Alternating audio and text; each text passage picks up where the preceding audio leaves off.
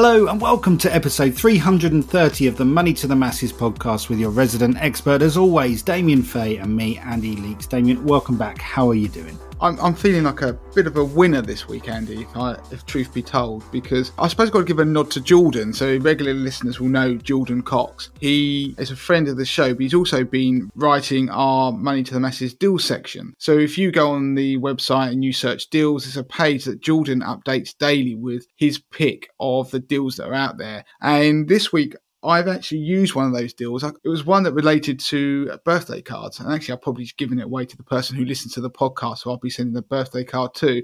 But you're able to get a free card, effectively. So I've just told them that I haven't paid anything towards their birthday. But I felt like I was being a bit of a coupon kid myself. So I even informed Jordan of that via social media, which is good. And the other thing, which was kind of unrelated, but is Jordan inspired, is I found out I won a game this week. I've not got it yet, but you know the competitions that you do, and Jordan is a big competition fan, and I think I'll have to get him on the podcast to talk about it at some point, but I know that he does competitions. And I was standing there looking at a bottle of squash in my kitchen that I was making myself a drink, and on the back of it, it said there was, I think, 25,000 Hasbro board games that could be won, and you had to just scan a code and you enter your details. And anyone who's been listening to the podcast since lockdown will know that I'm a big board game fan. And so I just thought, well, 25,000, who's going to do that? That's loads. So I entered, and I found out this week that I've won. I don't know which game I've won. It's going to just turn up. It's probably going to be a game I've already got. I'm hoping it's not Monopoly, to be honest with you, because it's the old version. As we talked about recently, I'm not a fan of Monopoly. So I just feel a bit of a winner this week, Andy. Well, we shall wait and see what that game will be, Damien. I'm sure you'll update the listeners on the pod as to what arrived in the post. I bagged myself a deal, actually, from Jordan's deals page on the Money to the Masses website. Not quite as sort of noble as you getting free birthday cards. I bagged myself a triple cheeseburger for 99p, and I sort of guiltily ate that on the way home from work the other day. So I then had a big dinner afterwards, and it just felt wrong. Did you eat your dinner, though? Oh, yeah, of course I did. It didn't really feel like it and felt sick, like the advert. No, I like that. I had to stop myself using that particular deal. I'm a fan of fast food anyway, and I don't need to be encouraged with my Crohn's disease to eat anything unhealthy. So good, we're winning on the deals front. So I'm going to tell you what's on the pod this week. We've got 3 pieces. We've got Laura back on the pod actually this week. She's going to do something about best cashback credit cards. So deal inspired about cashback. There's a lot of credit cards out there that do cashback, but which ones are the best? And Laura is our credit expert, so she's coming on the show to discuss that. I'm going to do a piece about funding later life care, so going into nursing homes or having care at home when you're elderly. And the other piece I'm going to talk about briefly is green mortgages. So what are they and how do they work? Okay, so let's start with the funding of later life care. We've got a piece on this explaining sort of how it works, things that people can do and think about now. They may well obviously be thinking for themselves, or maybe elderly family or relatives. What have we got? So later life care, there was some research that was carried out, and people don't really think about it or plan for it. And those who were asked in this piece of research, I think was carried out by Hargreaves Lansdown, suggested that a third of people thought the parents would have to sell their home to fund their care, and 10% of people thought that they're going to have to fund the care for their parents themselves. So it just shows you this is an issue that's going to be facing all of us at some point. So what I wanted to do today is a topic we've never really covered on the podcast. I want to give people a high level understanding of how it roughly works. So when they're thinking, well, are they going to take all my money and make me pay for my care, or is the government or anybody going to help fund it? And so the first thing to bear in mind is that the cost of care varies. It depends if you're having care at home or if you're going into a care home full-time or a nursing home full-time. And if we look at funding care at home, first of all, like any of this really, and it goes for care home costs as well, that the amount that you pay will vary from person to person. It's not fixed. So it will depend largely on where you live. When you're having care at home, it will obviously depend on how much care you need, the extent of the care, and then the amount that you'll pay will depend about how much you can contribute yourself. So there are obviously people who have their care funded, and that's what we're going to go on to and explain. So if we focus on the care at home, the cost varies, but roughly speaking, it's about £15 an hour. That's the average cost, according to research. Now, you can go and look at the UK Home Care Association website. We'll put a link that can help find care services that you can have at home. Now, obviously, you can self-fund, so you can pay to have, let's say, an elderly relative have full-time care in their own house. But for most people, they will be looking to see if there's any help they can get because it's an expensive service. You can get help from your local council, and the way that's done is that you will need to have a care needs assessment carried out for the person who's going to need the care, and that will usually be achieved via a referral from a GP or care or district nurse, and you'll get that assessment done. If you are eligible for the care, you can then have a financial assessment, and what happens is the local council will assess your financial circumstances, and if you are found to be eligible for financial support, then your local council can arrange for the care services for you, or alternatively they can pay payments to you directly and you arrange the care yourself. Now, how much support you will get financially will be decided after you've had a means test. So the person who is needing the care will undergo a means test, a financial means test, and they will look at the person's capital and income, and the capital will include things like savings, for example. When it's talking about care at home, they don't look at your house. They don't take your house into account in the assessment because obviously you've got to live in it. But they will look at your capital and your income. If your income can cover that need, so that person who's having the care, they have sufficient income coming in that can pay for their care, then it's unlikely they're going to get any support. When they look at the capital amount that you have, what they tend to do in England, if you have less than £14,250, excluding your property, then your council will pay for your care. If you have between £14,250 and £23,250, then your council will fund some of your care and you must contribute the rest. If you have over £23,250, then you have to pay all your fees yourself and you're known as self-funding. So you can see there that a lot of people will end up self-funding. There'll be people, if they don't have assets other than their house that are worth over £23,250, if they don't have that, then they will get some kind of financial assistance. So that's the starting point. Now we talk about how do you fund the care. So if you've got to pay for all of it or some of it, how will the person who needs the care fund that? Now, obviously, you could have a relative could pay for the care. They could actually contribute towards it. That's up to them. But one option is equity release. Now, if you go back and look at podcast episode 53, listen, I should say, then we talked about equity release in that episode. And in episode 88, we talked about the alternatives to equity release as well. So I'm not going to dwell on it here on the podcast because the podcast will be too long. We've covered it before, but equity release allows you to release money from a house. So the person who needs the care could use equity release to perhaps release the money for their care. But the key thing people have to realise, you can't release all the equity you have in a house. There are conditions on it, and it varies from person to person, based partly on their age, which will determine how much money they can take out. So they could use something like equity release, or they could obviously use investments that they may have to provide the funds necessary to pay for the care. Now, we'll move on to care homes, because obviously if you're going to a care or nursing home, the costs are much higher. Broadly speaking,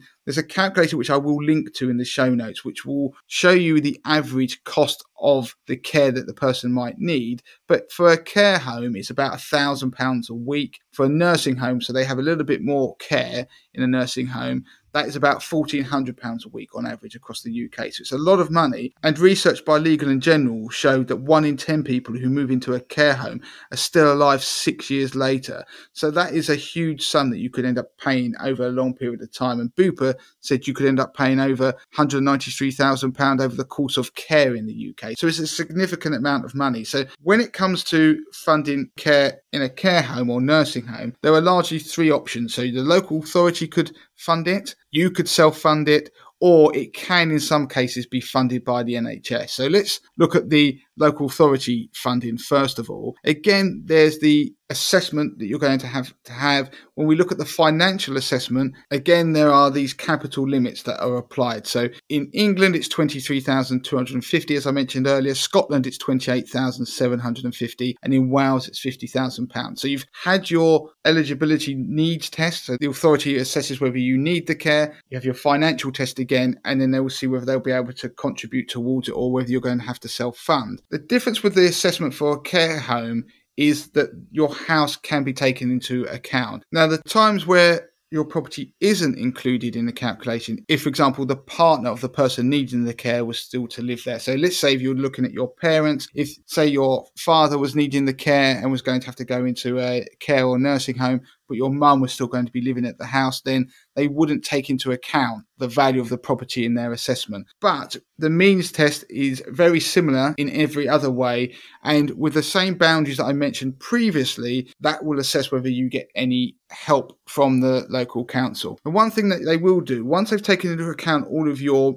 capital in that means test, you need to be left with a personal expenses allowance, which is £24.90 a week. So that can be increased over time, but it's at their discretion. So you have to have an element of money left over as well. Now, if you do get the funding for a care home, obviously you might not like the choice of care home that they're going to fund. You can top up and actually pay an additional amount for a more expensive care home. So that could be, for example, if it was your parents, you may personally top it up so they go to a slightly better home. So you top up the amount that they're going to be given by the local authority to be able to be looked after. Now, if you are a self-funder, so the person who's going to go into care is going to have to pay it for themselves, so they're the self-funder, then typically the way people do it is to sell their home if they can. So that means that there isn't somebody living in the house, like their spouse. Then they would sell their home and that could fund the care that they need. They could potentially rent out their home and derive an income which could pay for their care. Or other ways of doing it, again, we could get onto equity release and the alternatives that I mentioned earlier on. So go back and listen to those podcasts. One side thing I would mention quickly is that make sure people check their benefits that they're entitled to. So if you're doing this for your parents, go onto entitled2.co.uk and find out what benefits they are entitled to, and they're claiming all of those, because that might be able to help them. So it could be something like pension credit they haven't actually claimed for. Now, if the property is going to be included in the means test, then the council has to ignore it for the first 12 weeks of your care. And that's because it gives you space to decide what you're going to do with the property and pay fees, or you could enter into something called a deferred payment agreement with the council. Now, this is quite interesting for some people out there. What it does, it allows the person to effectively get a loan with the local authority that's secured against the home at a fixed interest rate. And the loan is set up to be repaid after the person dies and the home is sold. In the meantime, the council will cover the cost of the care. So again, it's subject to means testing. So you have to have in England capital less than £23,250, and you own the home and there isn't anyone living in the property, like a spouse, a child, or someone aged over the age of 60. Now, the other thing to bear in mind is that local authorities are not obliged to offer this deferred payment arrangement. But if they don't, then they have to give you a reason why they don't in writing. So, for example, they might not think your house is actually valuable enough to cover the fees. Of course, what happens if you were to run out of money? Now, that would mean that your assets fall below those threshold levels. Then, of course, the local authority will step in. They do have a duty of care. And unfortunately, I've seen this happen in my own life where somebody's assets are slowly, or not slowly, very quickly dwindled by having to pay for their own care. I mean, it was interesting when I was doing this piece, talking to people and financial planners, how people actually pay for their long-term care, other ways they might fund it. There aren't really any insurances as such out there that are being used to help insure against this eventuality. There are some new life insurance-based products that have a kind of add-on that can be used. Basically, if you don't claim under a critical illness type policy, then it converts into a policy that will pay out when you're older, if you need it to, if you get dementia, etc. So, but that's something we might cover on a future podcast. But the other thing that is possible, you can get something called an immediate needs annuity, which is effectively a type of policy that provides a regular income in exchange for an upfront lump sum investment. So its aim is to pay a tax-free amount that goes directly to the care home. But of course, this is something that isn't widely used, but you need advice. But I would suggest you seek financial advice anyway. And the other thing people do is they just invest for the future to try and cover a lot of these fees. So the message on this part of the podcast is that if you have assets, you're unlikely to get much support from the local government for your care. But they will eventually have to step in. Now, of course, this leads to a follow-up question about what happens if people start deliberately giving away their assets to try and deplete them ahead of time. And that's called deliberate deprivation. And so there are rules around this that can stop you. So local authorities can go back and say the person who was due to have the care or need started giving away their money, so it wouldn't be included in the assessment and have to pay for their own care. Now, I'll put a link to some rules around that actually, but there isn't really a time frame on that. So you just have to be careful. If you're going to do this, you think there's going to be a need for care, then if you start giving away money, then don't be surprised if the local authority come back and look at your records and try and assess if you've been trying to give money away. But this is why we need to all start planning that bit further ahead, because if we think that could happen, that's why people would be better off giving away their money further in the future, or planning or investing or whatever it is they want to do. So the message of this piece of the podcast is that plan for the future. There was discussions surrounding increasing the limits. I think it was actually part of the manifesto for the Conservatives to increase that level to much higher, but it's never actually happened. So at the moment, it's still for England around about £23,000. And there are some instances where the NHS can step in and pay for care as well if you've got a particular medical need. And we include that in the article, which we will link to in the show notes. But it's called NHS Continuing Healthcare and NHS Funding Nursing Care. But as I say, that's more if you've got a medical need for that care. Okay, moving on then. So green mortgages, what are they? Who are they good for? Why would you use them? What have we got on this piece? Now, this is going to be a relatively quick piece because green mortgages, people have probably never ever heard of them. And it's something that I've only become recently more aware of. Now, green mortgage is effectively a mortgage that gives you some form of deal or money off cashback or whatever it is if you have an energy efficient property. Typically, if you look at the energy performance certificate, so the EPC rating, it normally is either A or B. So there are about three real main types of green mortgage. There are ones that offer you a lower rate for people who buy energy efficient properties. There's mortgages that are green mortgages that what they do is they give cash back on the standard range of mortgages that lender provides to people who buy energy efficient properties. And then there's a third type where the lender offers mortgages with cheaper rates or cash back when people make green home improvement. So the first type, Barclays and NatWest are examples of that. So what they will do is give people a lower interest rate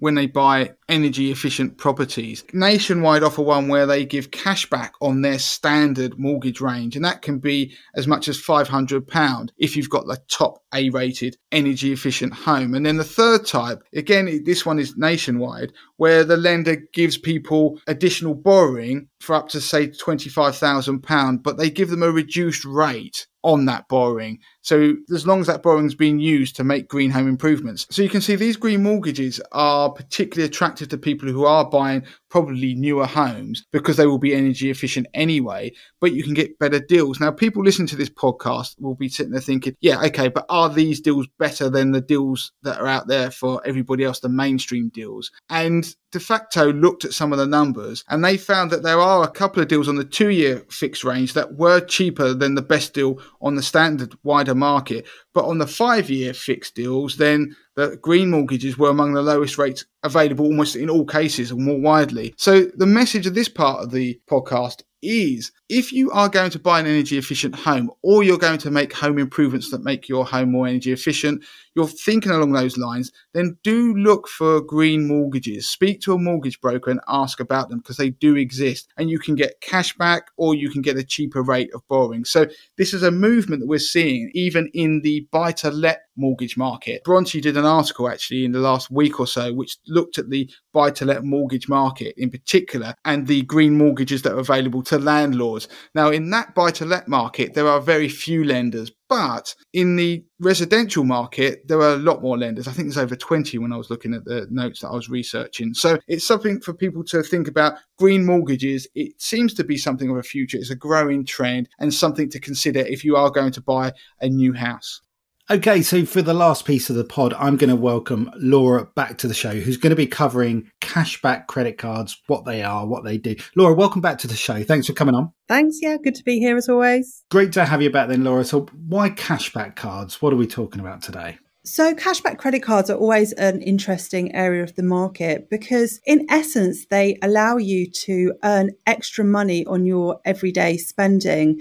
And you don't really need to do anything additional other than using your credit card. I think they're particularly interesting at the moment because there have been some big changes from some of the bigger companies in this space. So the biggest name in cashback and rewards is American Express, and they're making some fundamental changes to the cashback that they offer on some of these very popular cards. Okay, interesting. So, I mean, in essence, what is a cashback card? How do you apply for one? How does it work? Just run us through briefly how they work. A cashback credit card is principally exactly the same as any other credit card. You use it in the same way and apply for it in the same way. The difference is that on your everyday spending, so whether you're food shopping, filling up your car with petrol, or just paying for day-to-day activities, you are rewarded with a certain percentage of cashback on that spending. So this may be given to you either monthly or with some of these cards annually, and it takes your total balance of all of your spending on the card, and you will typically get between 0.5 and 1% cashback on the most competitive deals. So it's not just restricted to certain retailers. I know with some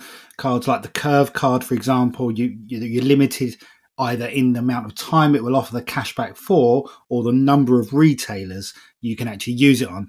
With a cashback card, it's kind of across the board. It'll be a percentage on everything you spend. Is that how it works? That's exactly right. So in contrast to rewards credit cards, where you're more limited to sort of showing loyalty for certain retailers, with a cashback card, you're being rewarded with that cashback across the board on all of your spending. Having said that, you may get particular bonuses or perks if you are spending in a particular way with a particular retailer, but generally it's just a blanket cashback reward on all of your spending. And I know with some cards, for example, there are either limits on the amount that it will do, or you can enter into a different tier once you spend a certain amount on that card. Is that right? Yeah, certainly with some of the top cashback cards, it works in such a way that if you spend a certain amount, either within the initial few months or over the course of a year, that if you enter into the next tier, you earn a higher rate of cashback. So a prime example of this is with American Express, where if you spend up to, well, it used to be £5,000 per year, you'd earn 0.5%.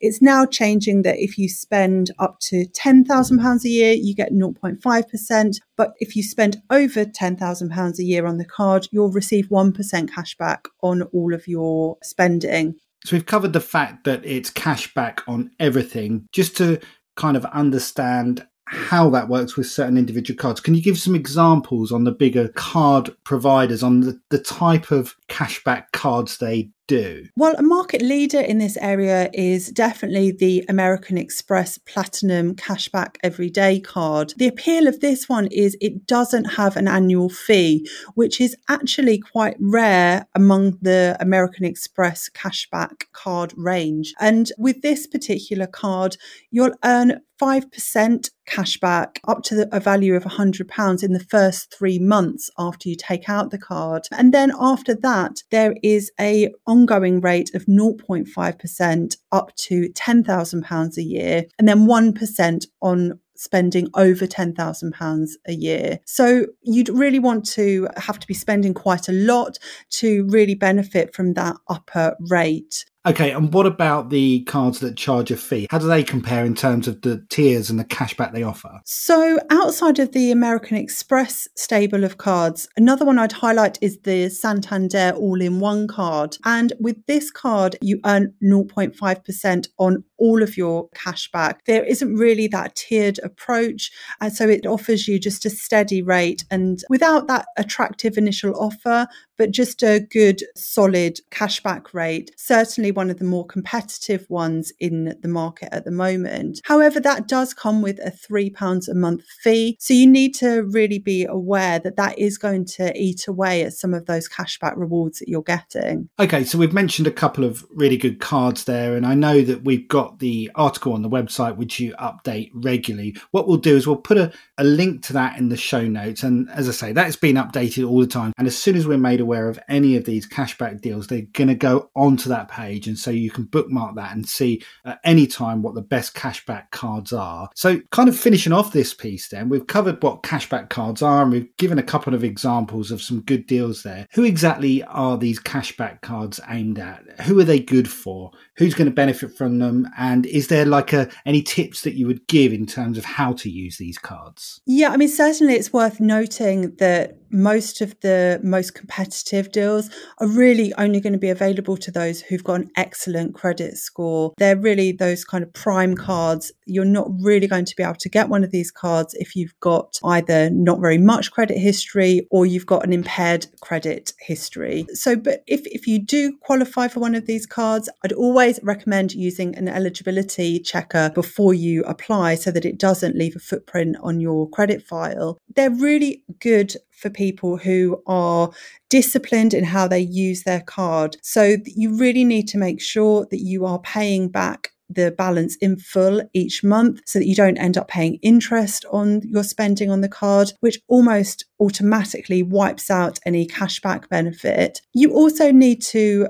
be aware of not spending additional money on the card over and above your normal spending that you would have done. It's not worth spending extra in order to earn a little bit of extra cash back. However, having said that, if you just use your card for the spending that you would have been doing anyway, if you pay the balance off in full each month, you're literally getting this nice bonus either monthly or at the end of the year. And it can quite quickly add up to quite a nice amount. I think that's a really good tip, actually. And one thing that I do, I use a cashback card. I use the Amex card, and I actually took it out just before Christmas. So my cashback is always due annually around Christmas time. And last year it was about £260, and it ended up paying for a Shark vacuum. Now I know I know it's not exciting, but £260 wasn't to be sniffed at. And just before Christmas, when you've got other things to worry about financially, it was a real welcome bonus for me. So I really enjoyed that. Oh, and just another tip on that while I'm talking about, little tips and tricks that you've given already. You can use these cashback cards often with other